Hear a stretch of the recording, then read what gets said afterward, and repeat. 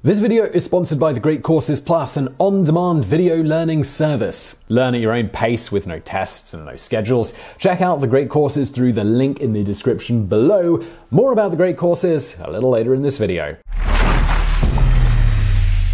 So today, a viewer question, because Grayson A asks, what is the original flavour bubblegum supposed to taste like? Bubblegum, the ambiguously flavoured, obnoxiously pink candy gum, is the favourite treat of Violet Beauregarde and seemingly a shocking amount of stock photo actors. The gum was first invented in 1928 by an accountant called Walter Diemer. Despite being asked in numerous interviews throughout his life, Diemer took the secret of what he was shooting for in the original flavour of bubblegum to his grave, and the company that owns the rights to the recipe likewise isn't talking.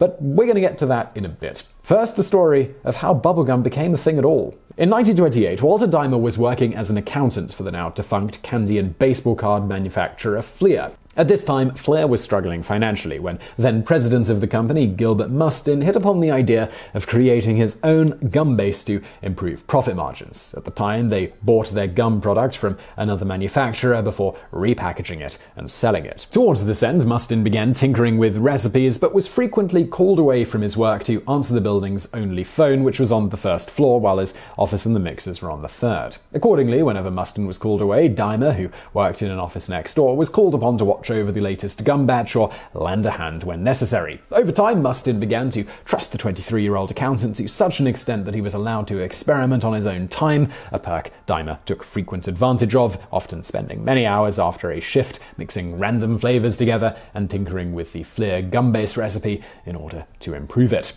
Following in the footsteps of numerous inventors we've talked about before, Diemer claims he stumbled across the formula for bubblegum partially by accident after about a year of tinkering. In his own words, "It was an accident. I was doing something else and ended up with something with bubbles." That said, as with many of these supposed accidents, this isn't quite correct. Diemer's goal was always to create a kind of gum you could blow bubbles with. The accident was perhaps that his day job was actually that of an accountant and his tinkering was decidedly non-scientific. So, while it's nice to think that Diemer accidentally mixed a bunch of chemicals together and stumbled across a lotto ticket recipe, the reality is that he spent many hundreds of hours meticulously mixing batches of gum together in the hopes of getting the formula for bubblegum just right, coming remarkably close to doing so on several occasions, only for the results not to repeat when mixed again. Diemer's inspiration for bubblegum was an earlier, never-released prototype product created by Fleer's founder, Frank H. Fleer. This was created in 1906 and it was called Blibber Blubber. Like bubblegum, Blibber Blubber could be used to blow bubbles. However, the gum would stick to teeth, lips and cheeks. It was much too wet and had poor elasticity. This resulted in any bubbles you managed to blow popping quickly, splattering saliva everywhere, and then adhering tightly to your face and lips. While Diemer's exact recipe isn't publicly known, he claimed that he was able to fix the former problem by adding some unspecified amount of latex, resulting in a more elastic and less sticky gum. That said, this wasn't the only tweak needed, as in his earliest near hits at inventing bubblegum, the resulting gum worked perfectly at first, but had an extremely short shelf life due to an issue with hardening up within a matter of hours after being made. It was this problem that was eventually accidentally fixed by Diemer, though he never publicly mentioned how he fixed it, nor why the solution was supposedly accidentally stumbled upon. Today, wax is typically added to gum to keep it soft at room temperature, and some form of powder like cornstarch is used to keep it from becoming too sticky. Whatever the case, after inventing bubblegum, Diemer scaled up the recipe and created 300 pounds of it. This brings us to why bubblegum is nearly always pink. According to Diemer, when the time came to add food coloring to his first proper batch of bubblegum, the only coloring the company had on hand was pink, which just so happened to be his favorite color. And if that made you go, well, around this time pink was actually considered a masculine color and blue was a favorite feminine color. And you can see our video, the surprisingly recent time when boys wore pink and girls wore blue, and both wore dresses, for more information on that one. With no other choice available to him, Diemer poured an entire bottle of pink food coloring into the mixer, giving the candy its now iconic, obnoxiously loud coloration. Over the years, as more companies attempted to create competing products, they similarly colored it pink, leading to it becoming the go-to color for bubblegum. Ultimately, Fleer settled on the name Double Bubble for the product, deciding to individually package the candy in a manner not too dissimilar to how pieces of taffy are traditionally originally sold, and then sent 100 sample pieces to a small store located at 26 Schenectady Street, Philadelphia. The store sold out within a day, prompting Flair to make several more tons of the bubblegum and begin widely marketing it.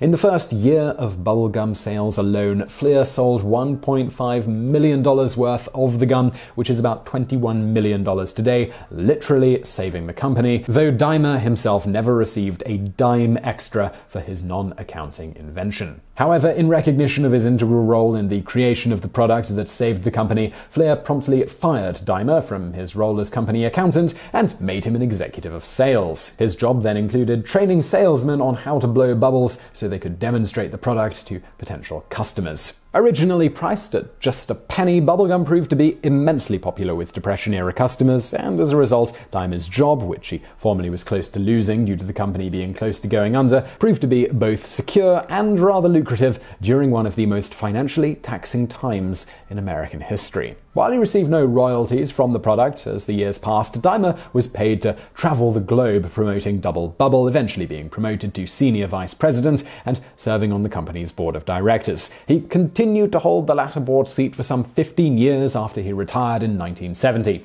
Even after retiring, Diemer's love of bubblegum never subsided, and he could frequently be found literally riding an adult-sized tricycle around his retirement village in Pennsylvania, throwing handfuls of free bubblegum, of which he was given a lifetime supply by Flair, to local children. He also reportedly occasionally invited neighborhood children over to his house for bubblegum blowing parties. According to Diemer's second wife, Florence, who he married at the age of 91, his first wife, Adelaide, died in 1990, 4 years after their 2 children both died in 1986, though at least leaving them with many grandchildren and great-grandchildren. He made it explicitly clear late in life that he didn't care about not receiving any money for his creation, something that would have made him enormously wealthy had he patented it. As the man himself noted shortly before his death at the age of 92 on January the 9th, 1988, "I've done something with my life. I've made kids happy around the world." Okay, so this brings us around to what the standard flavor of bubblegum is supposed to taste like. The original formula used by Flair was intentionally never elaborated upon, and the recipe is now considered to be a trade secret in the same vein as products like Coca-Cola and Pepsi. And note, contrary to popular belief, it is not true that only 2 people know the recipe for Coca-Cola. As such, we don't know exactly what flavors and in what quantities they are used to create the iconic flavor of bubblegum. That said, the original ingredients list included sugar, dextrose, corn syrup, gum base, high fructose corn syrup, artificial flavor, color, cornstarch, and BHT. This was later changed to sugar, dextrose, corn syrup, gum base, tapioca dextrin, titanium dioxide, confectioner's glaze, carnauba wax, cornstarch, artificial flavors, artificial colors, FD&C, red 40, blue 1, yellow 5, yellow 6, red 3, and BHT.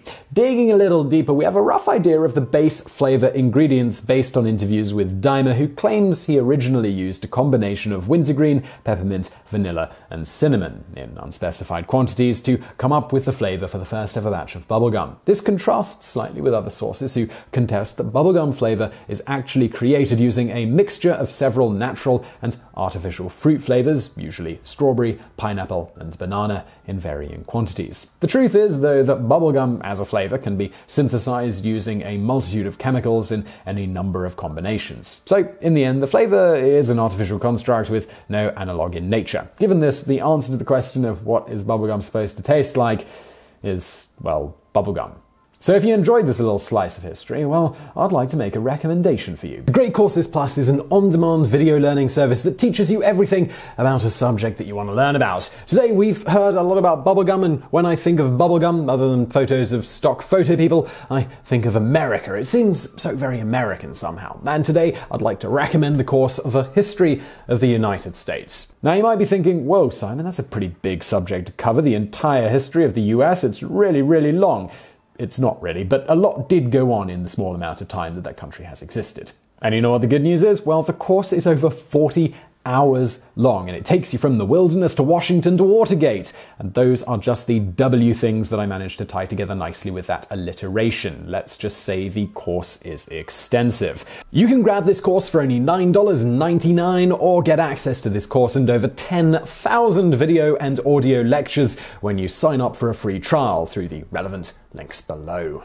It's super easy. The Great Courses are awesome. So is the Great Courses Plus. Check out whatever you want. Check out that course. It's all very good. And as always, thank you for watching.